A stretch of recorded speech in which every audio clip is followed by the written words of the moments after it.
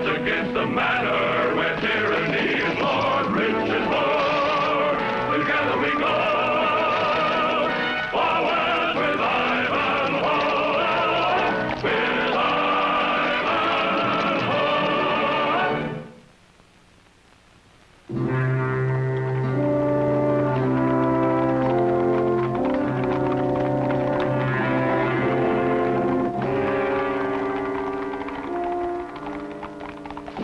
visitors. The Shire is honored. It's a pennant of Prince John with the crest of the Commissioner of the Exchequer. Yes, I think we'll follow. There may be trouble when they cross the Torbridge Manor. The old Thane and his yeomen have no love for Prince John's commissioners. It's young Edmund I was thinking of. If our commissioner meets young Edmund, someone might get hurt. Yes, but it won't be the commissioner. Young Edmund of Torbridge sometimes shows more spirit than is good for him. Come on. Hello, Edmund. Hello, Bess. Do you know who's approaching your tavern? No, but whoever it is welcome. The Commissioner of Taxes and his escort. And what's so strange about that these days? He's always milking the countryside for taxes for Prince John's Yeah, but he's not staying here. We don't want his sort on Torbridge land. Now, listen here, Edmund, Squire of Torbridge. I'm a free man. Neither you nor the Thane, your father's going to tell me who's stopping in my tavern. Bear that in mind. Quiet, Father. And you, Edmund. You're home from the Crusades now, so stop your fighting. Not till King Richard's on the throne again. You know, you haven't even tried to steal a kiss since you came home. How do you think that makes a poor girl feel? Not a chance to refuse a kiss to her soldier lad? Bess, there's a time for kissing.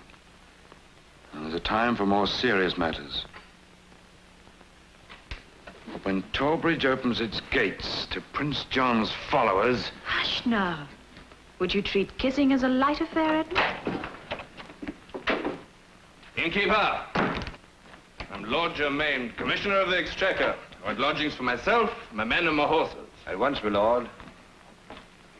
Come now. There's much I want to hear of your adventure abroad.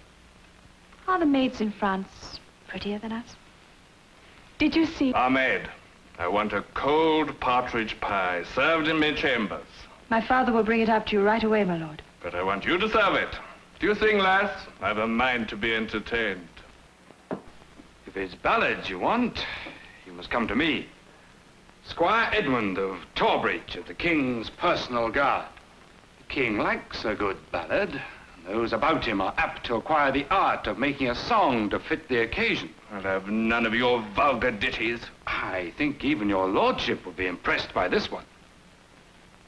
Shall I tell you the shame of Lord Judas Germain, who betrayed his king for the sake of gain, and sold his soul to the devil, and on joined the ranks of Black Prince John. I've been warned to expect treason in these parts, Edmund of Trowbridge. I've heard your name. Edmund, the dagger!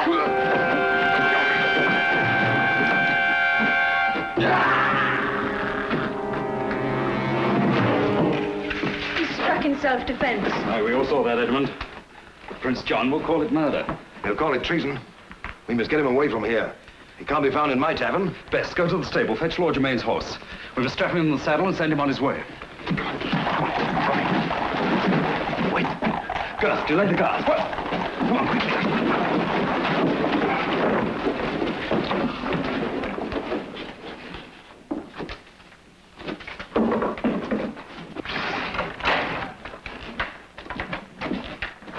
Where is he? Who? My Lord Germain. Lord Germain's last words, in a manner of speaking, were these. Well, enjoy yourselves, make yourselves cozy, and have a mug of cider. He had a rendezvous with a lady in black, I believe.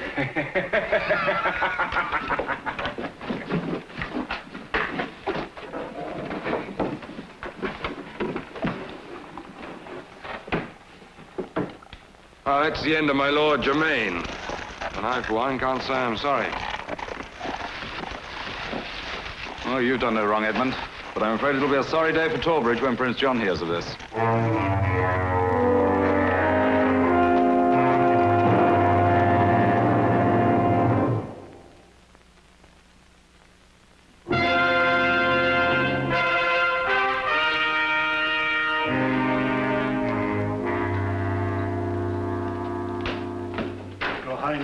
Lord Sheriff of Blackheath wishes to see you. Send him here.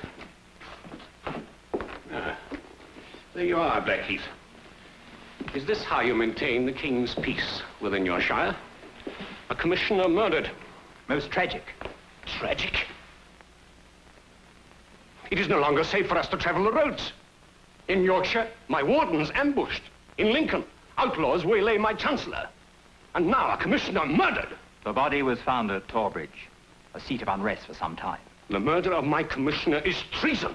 He must be found, Blackheath, even if you have to raise Torbridge to do it. We need not take that risk, sire. Under the law, if this murderer is not found, the people of Torbridge must pay murderum. Yes. Yes, the murder fine. And such a fine would be a large one. Larger than the people of Torbridge could ever afford to pay, sire. Excellent, Blackheath, excellent. The inquest will be on the morrow.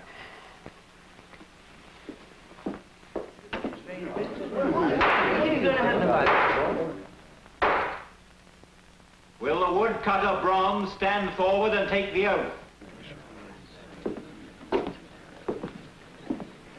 Edmund, you're a fool. I wouldn't miss my own trial. I was carting wood for the manor house. We always lay in for the winter at this season of the year. It was short after sunrise. I know, for the long shadows hid the body till I was nigh on it. And the dew was still on the handle of the dagger that stuck out of him. You're accustomed to track the woods, aren't you, Brom? Did you examine the ground for footprints or the tracks of a horse? Didn't notice a thing. Then I don't suppose you noticed that your mule had tramped down all the footprints that might have helped us find the murderer? The mules at Torbridge are like that.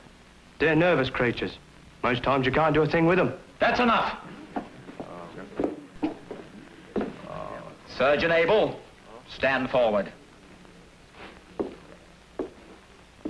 Surgeon Abel, you examined the wound which caused the death of Lord Germain, didn't you? Oh, yes, no doubt at all. The dagger pierced the chest, the seat of the blood. Instant death was the result. So the murder was committed with a dagger? As to whether it was murder or death by misadventure, that is outside a surgeon's knowledge. Whether it is murder or not will be decided by this inquest.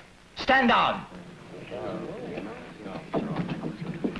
I call Lord Germain's captain of guard. No man could have inflicted such a wound upon himself without help. Shh. I want to hear this evidence. I heard Lord Germain shouting. When I got there, he'd left word to wait. And he'd ridden off to meet a dark-eyed lass, is what he said, sir. Have you any clue as to the identity of this girl? Well, his lordship's eye was took with the tavern girl, Bess. Constable, order a search for this tavern girl, Bess. Bring her to me for questioning. Bess, slip out of here as quietly as you can. Go to the manor house and stay there. There's just one thing to add, my lord. Lord Germain warned us Torbridge Manor was enemy country. They'd as soon murder a Prince John man as look at him. Thank you, Captain. That'll be all. You can step down. In the name of our sovereign, Prince John, I hereby call anyone who has knowledge of this foul murder to stand forward and give evidence. I hear no witness. Very well. I ordain, according to law, that the people of Torbridge will pay murderum, a fine of 100 bars of pure, refined gold, to be paid unless the murderer is found, to be paid in full before the phase of the moon has turned. My Lord Sheriff, I am Gerald, Thane of Torbridge. A fine of 100 bars of gold is unheard of. A prince's commissioner has been murdered. That, too, is unheard of. Where could the yeomen of Torbridge ever find such a sum? You can, of course, offer yourselves and your lands to the loyal service of Prince John. Never. Then you have no alternative but to produce the murderer, have you? My Lord Sheriff, we found the tavern girl Bess trying to escape from the castle. Excellent. Hold over questioning. The inquest is over. Fill the hall. I cannot impose my will upon this meeting. The decision must come freely from all of you. If it were left to me alone to decide between surrendering my land to Prince John or my son, I have only one choice. This is more than passing sentiment, Father. Do you want to crawl on your knees to the Lord Sheriff of Blackheath and swear away your lives to the bondage of Prince John and whoever he may assign to be your master? I was born into serfdom. I won my freedom once, I can win it again. But personal freedom is not enough. Torbridge is known throughout the realm for its loyalty to King Richard and its contempt to Prince John. Now, if Torbridge falls... You're going beyond the issue, my son. No one manor, no one man can make the success or failure of King Richard's cause. Lord Germain was killed by accident. I have nothing to reproach myself for. If I must hang for it, I will. Better the rope round one man's neck than the iron collar of serfdom round the whole of Torbridge. I say he's right. Why should innocent people suffer because of his recklessness? We all know Squire Edmund's quick tongue and headstrong temper. How many times have we warned him it would only lead to trouble? It was your own daughter he was helping. Helping? And where is Bess now with his help? In the hands of my Lord Sheriff of Blackheath, that's where she is.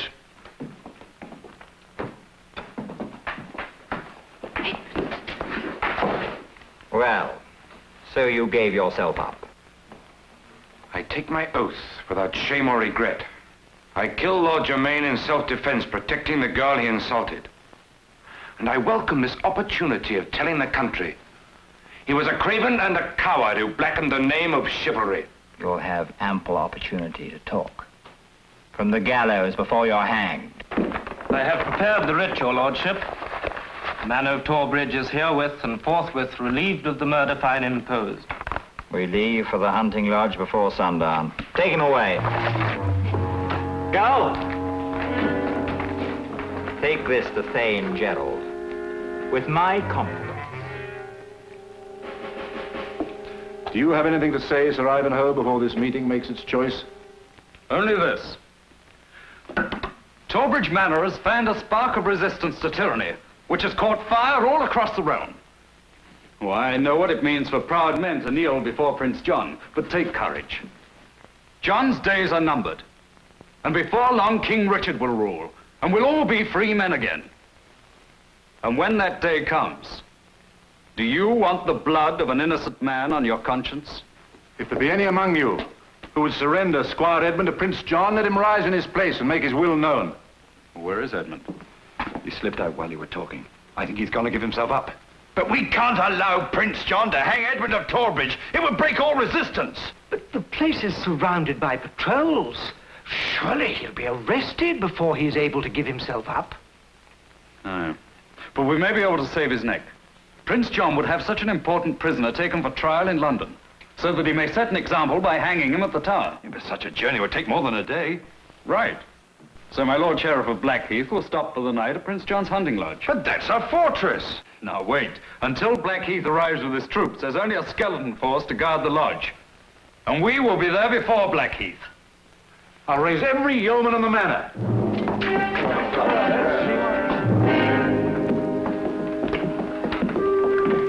Take him away.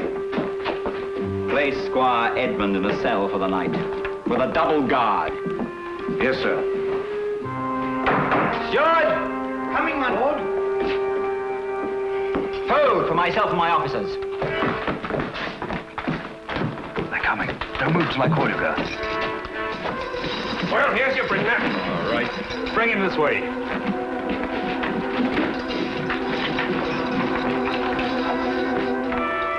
So, this is the felon who gave Lord Germain his just deserts. Who are you? Girl?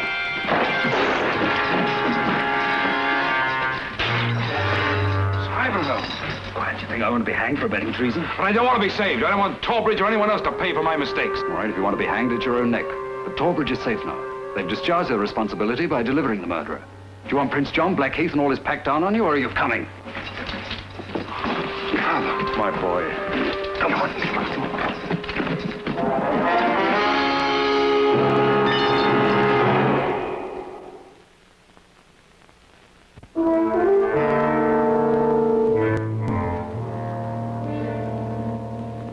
Guards there, too.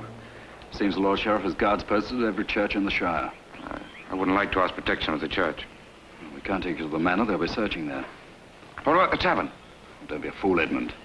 You're endangering anyone you meet. Look, just let me make a run for it. If I can get over the border to Scotland or Wales. No, there's a better way than that. Listen, I've got an idea. You go to the Druid ruins and wait there till sundown. I'll go back, see how the land lies. Then, when it's night, with a good horse, we stand a chance of getting you to the coast, possibly onto the country. Good luck.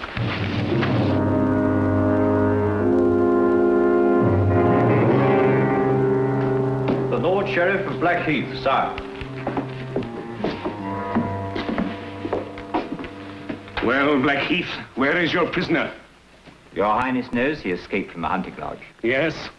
A fortress, armed with a company of your best men? Oh, I wish I could curse you for a stupid, incompetent, blundering fool. But you're not. You're a strong, ruthless administrator. That's why I'm frightened. You're not equal to the forces against you. I promise you, sire, this man will be taken, alive or dead. You promised before. But I have outposts all along the border, sire. I know for certain that this man has not left the Shire. With your permission, sire, I will summon the hue and cry. You have it. I will force every able-bodied freedman to join the search and hunt down this treasonable felon. I warn you, Blackheath. I need this hanging desperately. As an example, if you do not catch this murderer, I may have to hang you in his place. Now get out.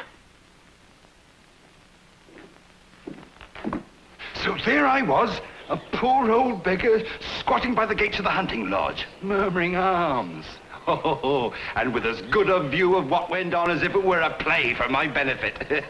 Yeah, well, get on, man. Get on. I am getting on. Then the sheriff came out.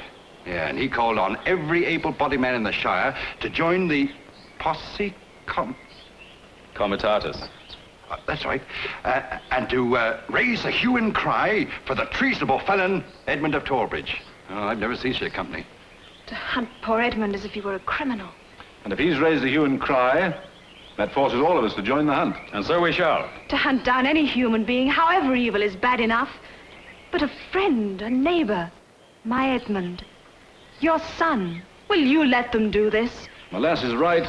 It's a monstrous thing, and an unnatural law to turn men into hounds to hunt down a man. Oh, of course it's an evil law. But this time we shall use the hue and cry for Edmund's sake. How are we helping Edmund if we join the pack? Well, you heard what Garth told us. Blackheath's posse is already beating the woods. Well, we shall form a posse of our own. Why, Torbridge, the Weavers of Quincy, Yeomen of Highvale, to reach Edmund before Blackheath does. Oh, we raise a posse to help Edmund. All legal. In the name of Prince John and Lord Blast him, Sheriff himself. Can we reach Edmund in time? Well, we know where Edmund is. Blackheath doesn't. Gerald, you rouse the manor. Garth, you ride to Highvale and to Quincy and to every village where yeomen stand with Richard. I'll ride ahead to the ruins and warn Edmund. Come on. Raise the hue and cry in the name of Prince John! Who are you to raise the hue and cry in the name of Prince John? I'm good, Squire to Sir Ivanhoe. Look, the sheriff's posse's already on its way to seize young Edmund of Torbridge. But Sir Ivanhoe's got a plan to save him. Why didn't you say that at once instead of using Prince John's name? Oh, why don't you use your brains? I have to say that to make it legal. Come on, boys. Find anyone who can carry weapons and join Sir Ivanhoe's posse. That's right. Come on, let's go.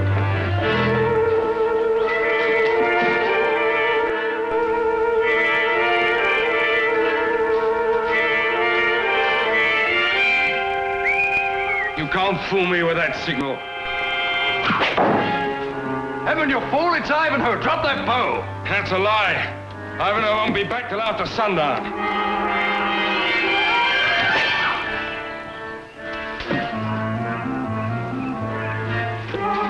Edmund! Come back, you fool! Where is Edmund? Well, he ran when he heard me. He's heading straight for the Lord Sheriff's posse. There's only one place with good cover, the shepherd's house on the rise. That is, if he means to stand and fight. Well, how far is that? About a quarter of a mile. Here we are, sir. All the lads. Just a minute. Hear that? Blackheath's posse. They're using hunting horns to keep in contact. That'll be very useful, sir. Yes. I'd better head straight after Edmund. Gerald, you and the men of Torbridge circle around to the north. Garth, you with the villagers circle around to the south. When the circle meets, we'll have Blackheath and his posse, Edmund and myself trapped right in the middle. You know what to do then. Right, come on. Come, boys!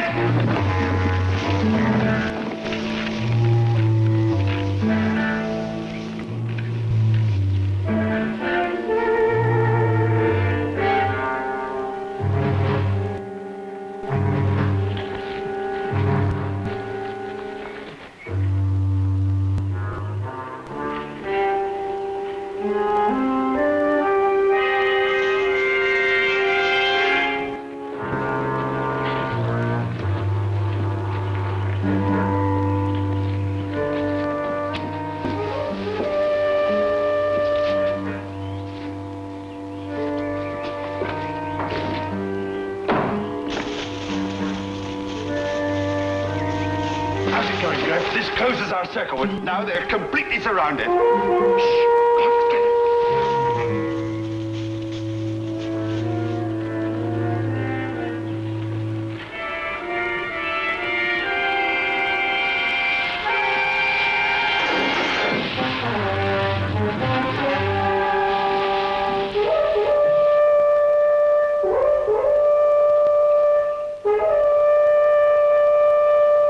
Sound of our horns, Squire Edmund is surrounded.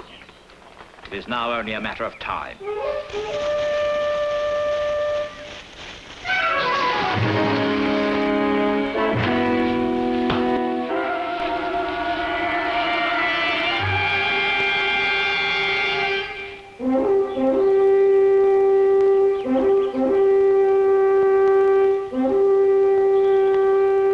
Our men are closing in. I wouldn't like to be young Squire Edmund now.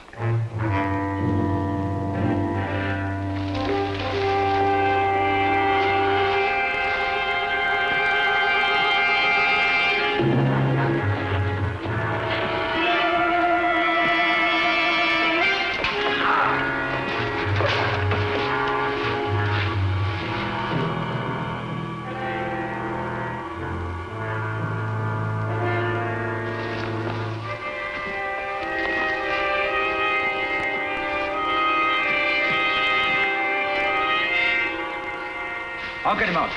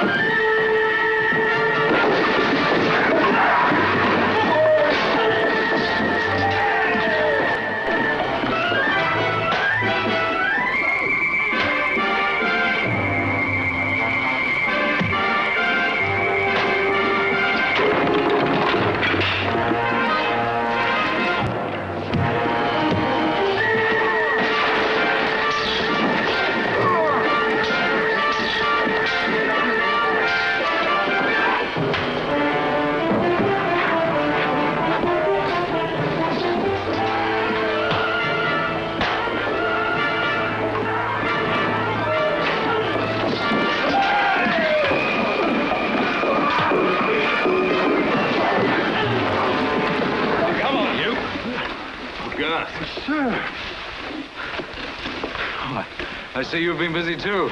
Yes, sir. And the rest of Blackie's men have surrounded themselves. They followed the sound of our horns. Ivanhoe! I don't understand. Well, there's no time to explain now. We must try and make the coast before nightfall. Oh, Girth, clean up. What? Nothing to cry about, Bess. There's plenty of work for a good Richard man in France. Soon, King Richard will be home again. The land will be rid of Prince John forever. So come on. Give me a smile. I can't. Please, Beth. Just one. Oh, Edmund, the boat's waiting.